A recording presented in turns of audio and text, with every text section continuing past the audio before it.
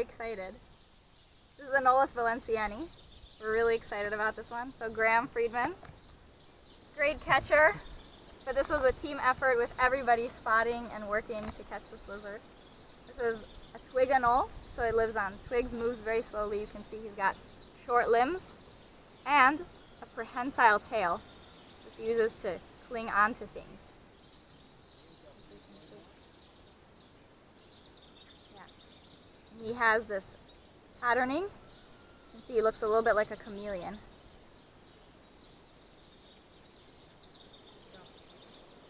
So this is the lizard we were after. This is Peter Gordon from UDC. He's here with us. He looks quite different, yeah? And he changed color, so he was white before. And, oh George, you're going to want to get this. Mechanism. So they can change color.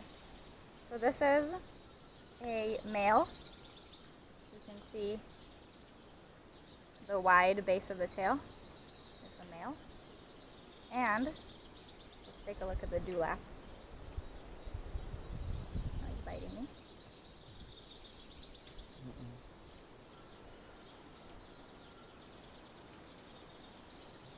Purple dewlap.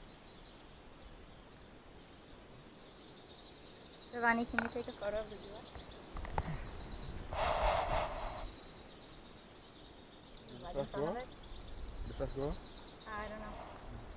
Here, we can go from this side.